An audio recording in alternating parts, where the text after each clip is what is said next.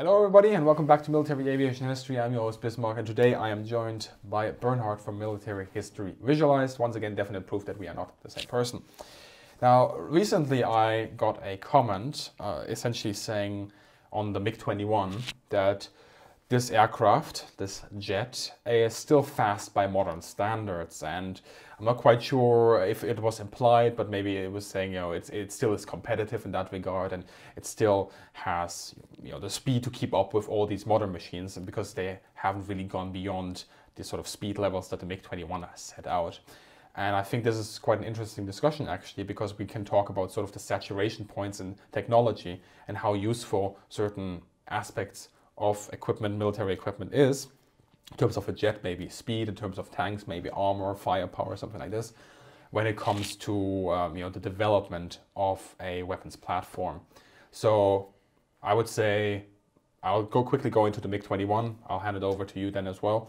So with the MiG-21, yes, it is absolutely a very incredibly fast machine. And if you look at, actually, if you track the speed increase in aircraft from, let's say, the Second World War over into the 1960s and 70s, you see a big increase. Yeah, I mean, we're going from essentially subsonic to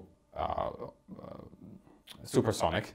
I nearly lost the word there. Not hypersonic, not yet. I was about to go hypersonic. But yeah, the speed increase is essentially, we're talking 600 kilometers an hour, then 900 kilometers an hour, then just below Mach 1, then we go above that.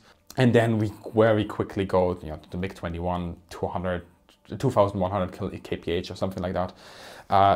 We're reaching a point where speed is, well, it reaches a saturation point, because after that we start seeing sort of a drop-off. The F-35, which is essentially the next generation, is actually one of the slower jets out there.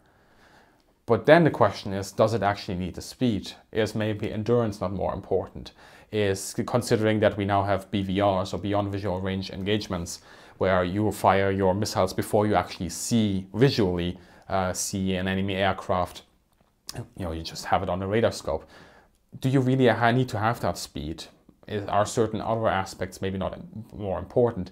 And is speed actually not perhaps getting in the way? Because the MiG-21, also one of the problems there is that it has limited loiter time. It really is just, you start, you go quickly to a high altitude, you engage the enemy bombers, or that was one of the issues why the MiG-21 was built, at high altitude engagements and interceptions. You land, rinse and then repeat. Essentially, I don't want to say it's a point defense system, because it does have a certain amount of range, but it is not exactly something like, let's say, a Panavia Tornado, which was meant for a completely different role, but then, for example, by the British adopted for also a fighter role, because it had that loiter time where it could patrol around the coastline of the US and intercept bears, Russian, Soviet and then Russian bears.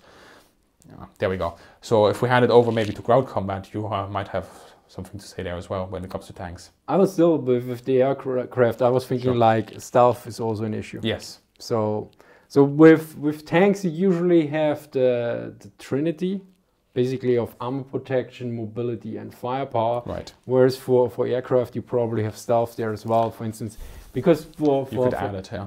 For tanks, you can use basically. If you look at the design in Cold War design, the Leopard 1, it was actually rather weakly armored in comparison, especially to the Panther and the Tiger in the Second World War. Because at that point they assumed, okay, we can't really prevent that we get hit unless we move around. So there was a lot more focus on mobility. And I think with planes you can probably go the same way. You can say, okay, I go with speed or I go with stealth, I guess. And speed at one point was very important. Just prior to World War II, one of the things was get as much speed as possible out of aircraft. The Schnellbomber concept, right. There we go. Also with fighters, getting them up as fast as possible. Climb rates were incredibly important, still are important, arguably. And then certain aspects were sort of pushed to the side. Whereas nowadays, you mentioned the tank Trinity there. I don't think a Trinity can be applied as much to an aircraft. You could maybe go speed, maneuverability, and firepower. Maneuverability instead of armor. You said, wouldn't you add stealth? Detectability, it's more like, because that's what I was going to add, because now you do have stealth, so you can apply that sort of. It's not longer a Trinity at that point. So the basic thing is it's any sort of hard stats in a major weapons system is not a linear development. Yeah. It's not always going to get better, faster. Protection, you talked about armor. If we were to track a linear development from the most heavily armed tank in World War II, can we count the Maus as something? That's just this. Yeah, well, was King it Tiger operational or yeah. not? Yeah. Anyway, we would now be talking about machines that have 300 millimeters of armor. Ain't gonna happen. So it always depends how things develop, how technology develops, what new weapon systems come out, what new platforms come out, what new equipment comes out. So just because a jet from the Cold War period is still competitive in certain regards with speed and so on, doesn't mean that it will hold up in a modern engagement, or maybe it will. I mean, I would look here at completely at the point on how you want to employ and use the weapon system. Exactly. Because from what I understand, I know very little, so correct me if I'm wrong, but what you mentioned, the MiG-21 was basically building an interceptor. Pretty much.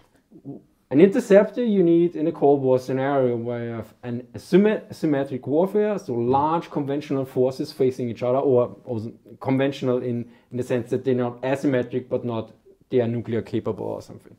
But what nowadays happens is basically all asymmetric warfare, if you look at it. Yeah. There's not the United States is not fighting the Soviet Union or even Russia or China. The United States is, for most of the parts, fighting, well, third-rate armies. Yeah. And there, loiter time is more important. Speed, well, it doesn't make too much a difference. Stealth is even better because if they can't hit you at all. So I would look more at this aspect. So yeah, the speed is nice, but everything, loiter time, range, how much weapons you can carry, your payload capacity, what different kinds of payloads you can have, probably weapon pods, ECM, or what you can put all up there on the technology, adaptability, because I assume in the Cold War, since there was way more, you had dedicated weapons platform, and the F-35 I think is a multi-role fighter by that aspect. It depends really what is the weapon platforms, how things develop. Just the the new helmet that the F-35 pilots use, that already is, some people have said a game changer in itself, because it allows the pilot to do things that no other pilot was able to do before. Like look down and see what's going up. So basically the virtual reality. You could say that, yeah. Okay, that's neat. It's pretty awesome. It's also, for example, when the MiG-29s were training again, the German MiG-29s after reunifications were training against NATO aircraft. NATO realized that it has to actually change their pilot tactics to actually extend the engagement ranges, because the MiG-21 was obviously going to be superior in a close-range engagement. And because the helmet of the MiG-29 pilots was able to, in certain angles, quickly acquire a target and then immediately get a lock and fire just by the pilot essentially looking at it. And which NATO was at that point not able to do. And they now had this look at this technology like, wow, this is pretty cool, and then integrated it. I'm pretty sure they were working on something like this as well, but it's certainly accelerated sort of the development of that in NATO countries. So yeah. So a single stat it's always the context is important, yes. I would say, yeah. Yeah. And again, I mean, India is still using MiG-21s. Mix them up there again, so many MiG-21s. And they have a lot of them. And for point defense, especially in the environment that they are, yeah. I mean, also in some cases, if you don't have anything else, it's better to have something. Yeah. And I assume, I might be terribly wrong, but I think MiG-21 is probably like similar to the T-55. So basically that it's already a jet, whereas the T-55 was basically a main battle tank, which can be operated with a reasonably low amount of maintenance and everything else. Yeah. Because, I mean, is there some other jet that is... Because the thing is like, if you look at the T-55, yeah, a regular army laughs about a T-55. Yeah. But if you're fighting in a civil war or something where there's no regular armies, a T-55 is a game changer. Yeah. And I'm not sure with because with plane it's way more there's a lot more infrastructure and everything else. There's a lot of maintenance hours. But the thing is, with the MiG-21, the Soviet Union essentially gave that plane after a certain amount of time where they really just kept it in the Soviet Union. Finland was lucky, I think Yugoslavia got some, and then it sort of proliferated on the Warsaw Pact countries, and obviously they gave it also to third countries around the globe to trying to get some concessions to get them on their side. It's the whole Cold War dynamic that's happening there. But for a jet, it is intensive, especially for a country that hadn't used jets before. But compared to some platforms that NATO fielded at the time, I mean, the MiG-21 was relatively simple there. So, and one second, with the F-5 Tiger too, that plane was essentially you could say, was developed as an export attempt by the United States to give it to third countries to provide a cheaper, easy to maintain jet, which countries that didn't have the same infrastructure as the United States could then operate. And with the F-5 Tiger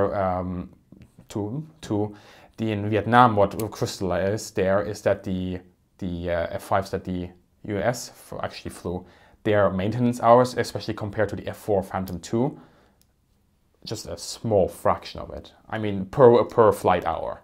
So this is important, of course, and the MiG-21, it proliferated so much that I think you can make an argument that for a country that didn't maybe have that infrastructure that a superpower would have, was an incredibly good machine.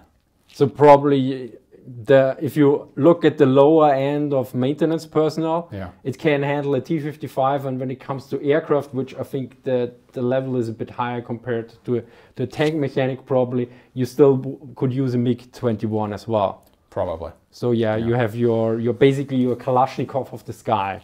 Pretty much. I mean, that's how they were given out. So there we go. All right. Anyway, thanks for the question. It was an interesting discussion. It kickstarted us into going into many, many things.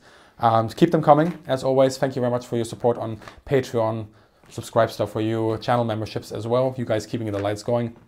If you enjoyed the show, please consider supporting our channels. And as always, have a great day. Good hunting. Thank you for being here, Bernhard. Thank you for having me. And seeing you in the sky. Thank you for watching and see you next time. Bye.